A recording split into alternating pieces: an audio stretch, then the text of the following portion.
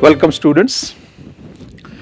So we are in the process of discussing the ratio analysis, and in the last part of discussion we have talked about the say first category of the ratios, that was the ROI ratios, and these ratios are we talked about the three ratios, that is return on net worth, that is earning per share, and cash earning per share. Then we have the next set of the ratios, that is they are called as the solvency ratios, and solvency ratios are solvency ratios.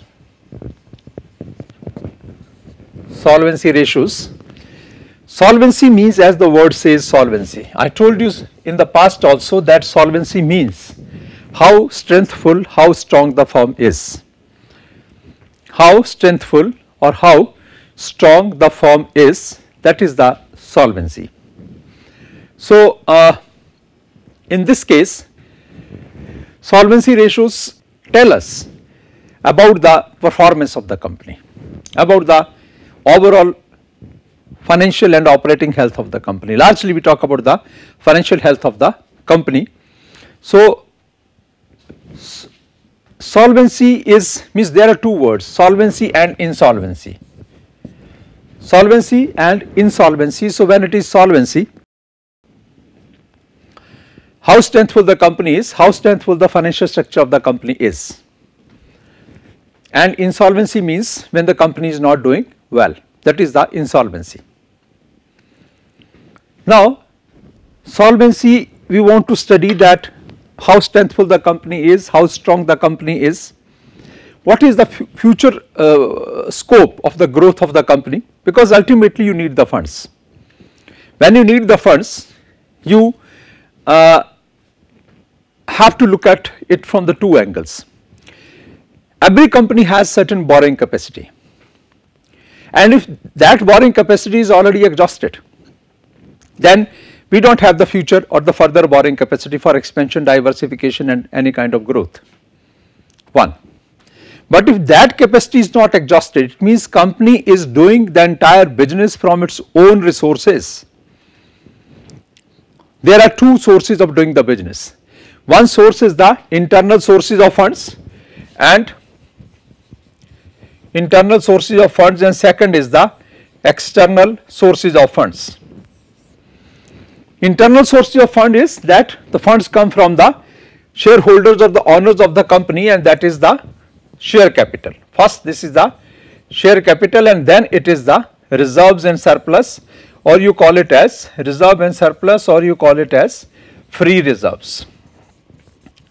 Free reserves, reserve and surplus or free reserves, these are the internal funds. So, when we start the business, initially when we start the business, maybe as a sole proprietor, as a partnership firm, or as a private company or as a public company, we have only internal source of the fund until unless we go to the venture capitalist. Venture capitalists can provide us the external source of funding, but there are so many disadvantages of the venture capitalists, as rate of return, their interference in the company's management, and so on and so forth. So, we normally do not like to go to the venture capitalists if it is if it is sufficient to have the funds from the internal sources, and then doing the business at the say lower scale, at the smaller level with these funds, and then developing or generating the funds internally, growing with the capital, appreciating the capital, and then when the company reaches at a point, at a level when the solvency of the company increases, when the strengths of the company increase, then outside funding also start becoming available. External sources also start pouring in the kitty of the company's funds. So, for example, you talk about the loans. If we are going to set up a new company or a new business organization, business firm, if we go to the bank that please I want to start a company, my requirement is 20 lakhs, I have got 10 lakhs with me and you give me 10 lakh rupees with me, bank would say that what is the credibility of your company and what is the security of our funds. So finally, whatever the way you try to convince them, they may say that no, it is not possible. First you prove your credibility, and once we feel that our funds are secured and our investment is going to have the say fruitful return, then it is fine, we can think about you. So initially you do not have the funds. So you have the funds only internal funds, that is the share capital, and first year of the operations we will do with that at the lower scale, and if we earn the profit in the first year, second year, third year, then we will keep on reinvesting that profit back in the capital. Initially we do not draw any dividend out of the company's investments, we do not draw any dividend out of the company's investment. So only it is a share capital, and then we create the reserves. Reserves and surpluses we create and we add it back, and then capital of the company keep on appreciating and when continuously we have the profitability and profitability in the firm is growing, so ultimately you see the solvency of the firm is growing. When the solvency means strengths of the financial strengths of the firms are growing, in that case you can expect that now many external sources will also be available. So in this case we talk about first the internal sources of funds, and we would like to exhaust these internal sources of funds, share capital, reserve and surplus and free reserves completely, and after that we will look forward for or towards the external funds or external sources of the funds. And external sources of funds are like bank loans or debentures or bonds or something like that, or maybe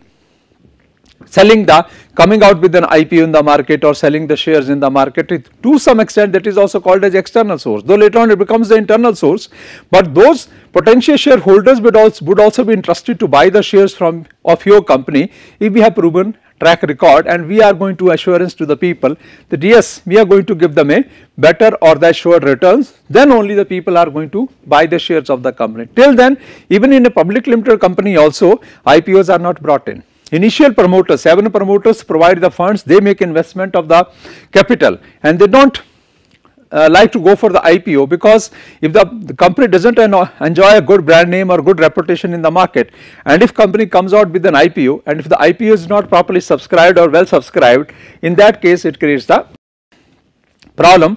So till then we have to use the internal sources, that is the funds provided by the initial 7 shareholders, and then the profits, and profits have to be reinvested back, and when we keep on when this capital base improves or strengthens, then the external sources can be expected. So it means in the solvency ratios we have to think about that how much internal funds were invested by the firm, how these funds are utilized by the firm, how much wealth is created by utilizing the internal sources of the funds by the company, and then how we can expect or to what extent we can expect the external support or the external sources or the support from the external sources. So here it is the first ratio which we are going to calculate here is, that is the NAV, net asset value, or first solvency ratio is the NAV, which is called as net asset value, and this net asset value is, that is the equity shareholders fund,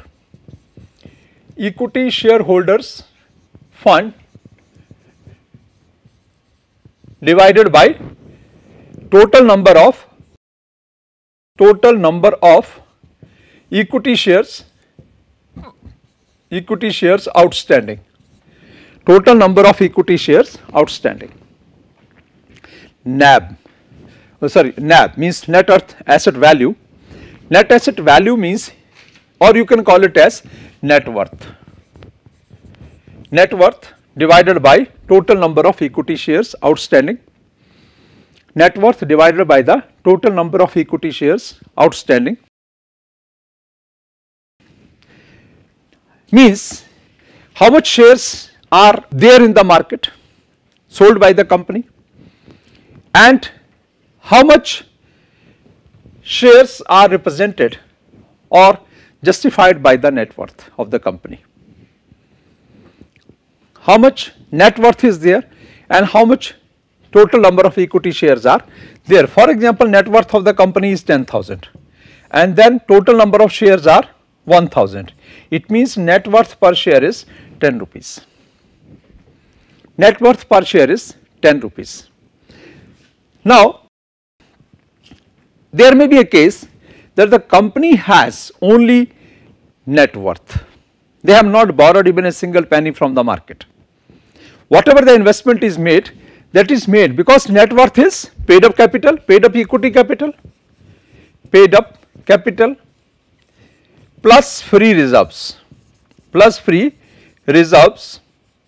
These are the two things.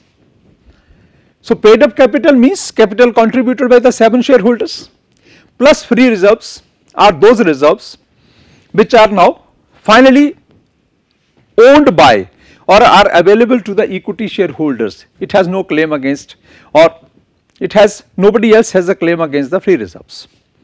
So, these are the two things which make the net worth.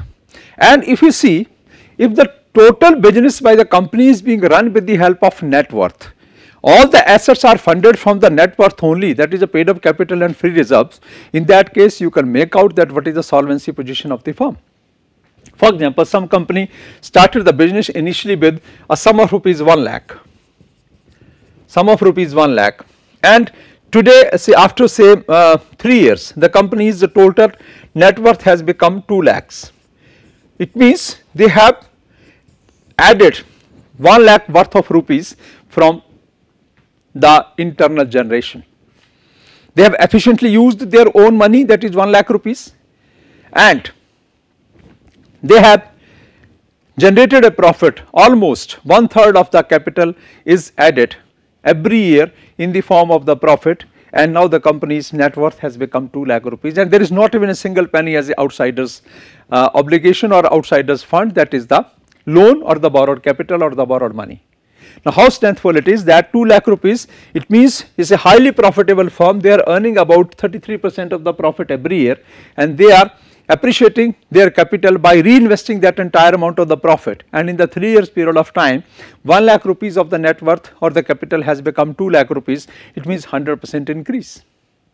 Now, you see in this situation, if they want to come out with an IPO, and if they give this kind of information in the newspaper or in the electronic media, everybody will be all out to subscribe to the shares of this company. Second thing is that if they want to borrow money from the financial institutions or from any other source, then there is no issue at all, there is no problem at all. Every banker would be means all the leading banks would be lining up outside the office of this company, that this company's say solvency structure is so strong, financial structure is so strong, this company is so solvent that it is the say generating very good returns, very good profits, and means if you talk about the potential shareholders, they say that very good return on investment will be available because of the very high solvency of the company, one, and second thing would be that financial institutions will feel their investment is highly secured in the firm. So, they would like to lend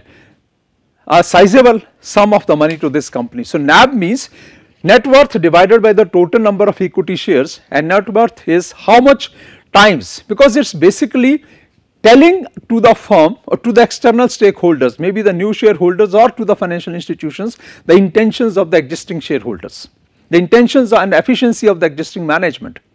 That intentions of the existing shareholders is that they are plowing back larger part of the profit into the firm. Whatever the returns investment they have made, whatever the return they are getting, now to larger extent or larger part of that is being plowed back in the business, and by that way the capital is appreciating, the capital is growing, capital is appreciating. Now, if you have, and this is one important indicator also, when the financial institutions lend money, or maybe anybody has to lend to the any source has to lend the money to the financial so to the business undertakings, they should also look at this particular indicator, that what part of the profit company has earned and reinvested back in the business. If the larger part of the profit is reinvested back in the business, it means the intention of the initial shareholders and the management is to grow with the company and to carry on the business to the commanding heights. But if the larger chunk of the profit is being grabbed by the existing shareholders and very little amount is being plowed back in the company, and for the investment needs the company is looking towards the external sources, in that case you can easily make out the intentions of the company's shareholders and management, that they do not have the good intentions and to carry on the business for the longer duration. They would like to close down the business in the near future. So, it means the investment made by any external entity is not safe. So, solvency NAV means net asset value, means that what part of the net assets is funded. Now, for example, if you have this balance sheet with us and here you are saying that we have the paid up capital plus free reserves, in that case, and total all assets, your fixed assets and your current assets, if they both are financed from these two sources, it means net assets value or the net worth of the company is fully represented by the existing shareholders or the existing number of shares in the company, and they have not borrowed every single penny, and larger chunk of this capital has come by plowing back of the profit by creating and appreciating the free reserves available. It means it is a very good company, very solvent company, and a very good potential institution for the investment. But if it is the reverse, that the net worth is very low, major financing of these assets in the balance sheet is from the external sources by borrowing the money and everything, in that case company solvency position is not good. So, NAV is a very good indicator, very good ratio which can tell us about that how the company is expected to do in the future, what is the financial health of the company and how it can do the business. This is the first ratio in the solvency ratios. Second ratio is in the solvency ratios is the debt equity ratio, DE. Debt equity ratio, DE ratio, debt equity ratio. Now, what is a debt equity ratio or what is DE ratio? Debt equity ratio is total debt divided by total equity. Total debt divided by total equity or the paid up capital. That is the debt equity ratio, or you call it as the debt equity ratio, means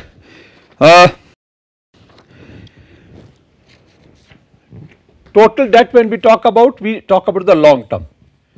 We do not include the short term debt in this ratio. Long term debt and your total equity, that is, or you can say that is the total capital.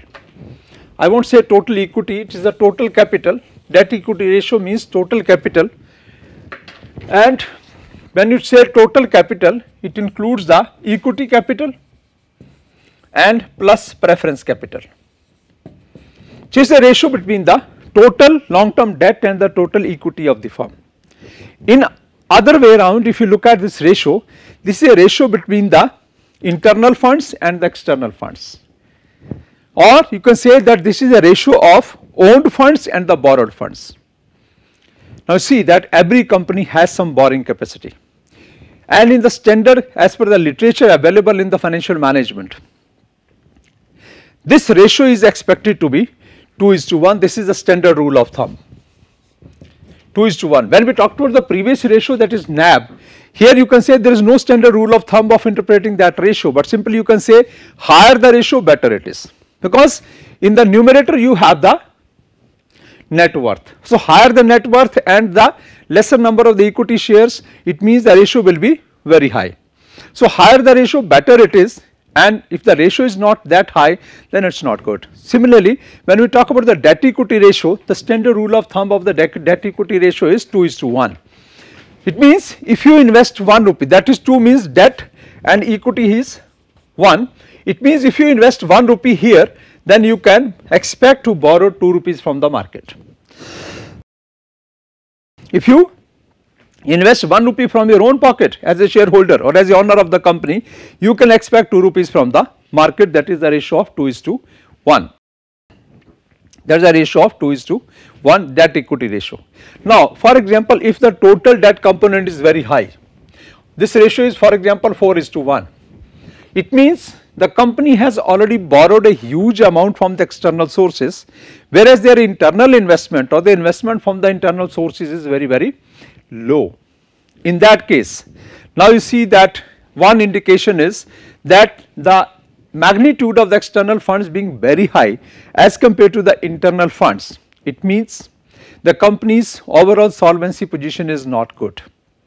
Second thing is that if for the further expansion and growth, if company want to borrow the funds from the market rather than being invested from the pocket by the shareholder, then the scope is very less because they have already exhausted their borrowing capacity. So once these two things are there, in that case the solvency is indicated by this ratio.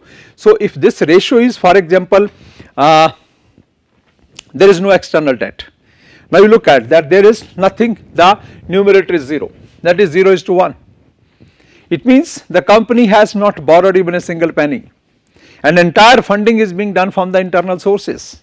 It means look at the saved borrowing capacity of the firm. Saved borrowing capacity of the firm, that how much money they can borrow from the market. So if their own net worth is 2 lakh rupees, minimum 4 lakh rupees they can borrow from the market, and company's capital base can be taken to the 6 lakhs. Company's base can be taken to the 6 lakhs. It means there can be 3 times growth.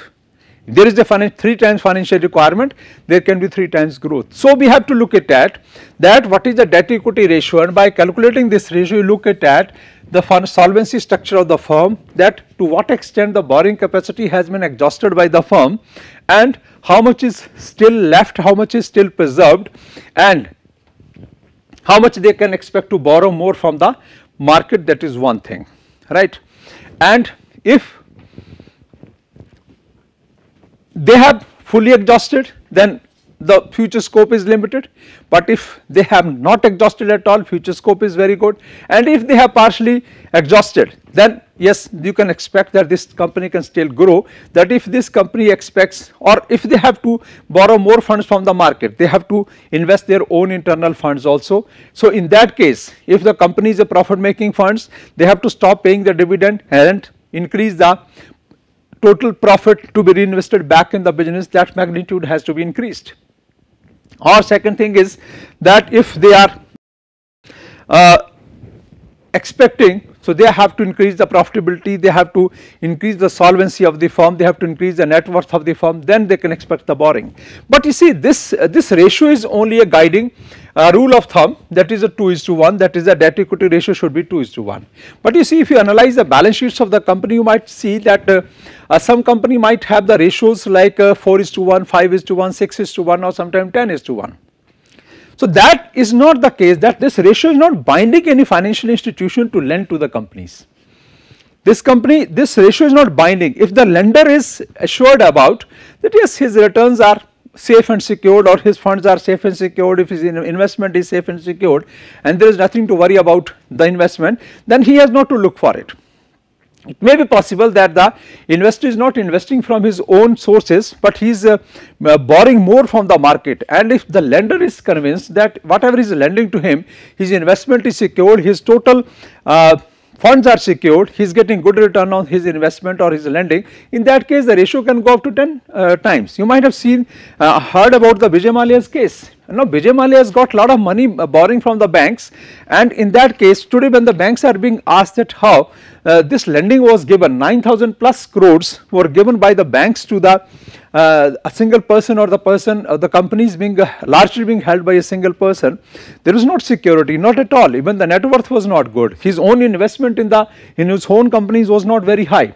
A larger part of the business was funded by borrowed capital, by loans from the financial institutions, and that is largely from the banks. So you see that today when the banks are being asked that why you lend so much of the money when the net worth was not very high, they simply say only on the basis of the brand name.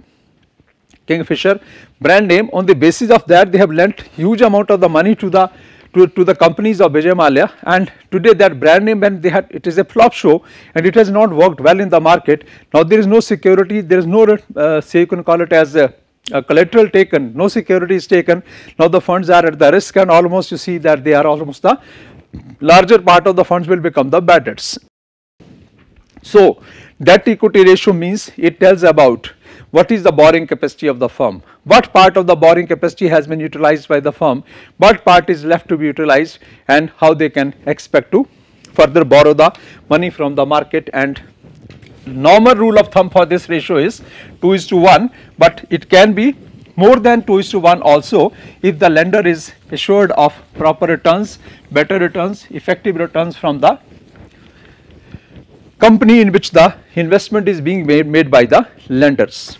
Then is the next ratio we are going to talk is two more ratios we are going to talk about here is, that is, one is the ICR, interest coverage ratio, and then second I will be talking about after this is the debt service coverage ratio. Interest coverage ratio, when we talk about, we take here, that is the numerator is profit after tax plus interest on long term debt, interest on long term debt plus non cash charges, and divided by the interest on the long term debt, interest on long term debt, interest on long term debt, PAT plus non cash charges plus interest on the long term loans. This ratio is going to tell us about the interest paying capacity of the firm. How much interest the firm is going to pay, because for paying the interest it is a revenue expense, and for the paying the interest on any loan borrowed by the company you must have the liquid resources, and the liquidity comes number one from the profit if it is a cash profit larger part. Second thing is you have to first add back the interest which is already paid, so that if it is not paid then that money is also available, plus that depreciation fund, non cash charges like depreciation fund, that sometime if you do not have the cashability of the profit, sufficient profits are not available, or the profits are there but cash profits are not there, then the depreciation fund can be used normally for the short duration, and when we convert that nominal profit into the cash profit then the depreciation fund can be replenished back. So, how many times the total liquidity, liquid funds are available with the firm as against the total interest component that the company has to pay, maybe say monthly rent, 6 monthly rent, or quarterly say monthly interest, 6 monthly interest, or quarterly interest, or year end interest once in a year, like that. So, in that case it is talking about the interest paying capacity of the firm. If the interest paying capacity of the firm is high, then still it can expect to borrow more money from the market because the solvency structure is very good. But if the interest paying capacity is not high, in that case they cannot expect to borrow more from the market, and in that case their borrowing capacity will be reducing. So, it means what should be the ratio? As high as possible. There is no standard rule of thumb, but it should be minimum 2 to 3 times of the denominator, and if it is more than that it is really very good, but it should be really high to the extent it is possible. And one more ratio we will be talking under this category, that is a debt service coverage ratio. In this we keep everything same, but in the denominator we add one more thing is that the installment of the principal to be paid, installment of the principal to be paid, installment of the principal to be paid, that is interest on long term debt, interest on long term debt plus installment on principal. So, here when we return the loan taken in any particular year, we return two things. One, we return the interest on the loan, and second we return the installment of the principal. So, interest may be the monthly payment, installment may be the 6 monthly or once in a year or quarterly. So, in this case also now we increase this is the ratio, that is the PAT plus interest on long term debts plus non cash charges. This is the numerator which will remain the same in both the ratios, but the denominator will change, and in case of the DSCR we will add in the interest on the long term debt, we will add the interest on this installment of the principal part also, and then we see that how much is we are going to pay, how much is due on account of the loan to be serviced back, and how much cash is available, how much liquidity is available with the firm. And again the ratio should be as high as possible, as big as possible, because higher the liquidity is better for the financial institutions, because they can expect that the firm will never default and the funds will be, or the return interest on the loan will be paid back on time, principal will also be coming back on the time, their funds are safe and secured, and this is the ultimate objective of any financial institution, that their lending should be same and their lending or their loan should be growing, that should be earning the good rate of the interest also. So, these are the 4 ratios which we have discussed under the solvency category, and then we will be talking about the other ratios, and then we will discuss a case in which we will calculate all the ratios, interpret them about that company, and try to find out about the financial health of that company, and that all I will discuss in my next lectures. Thank you.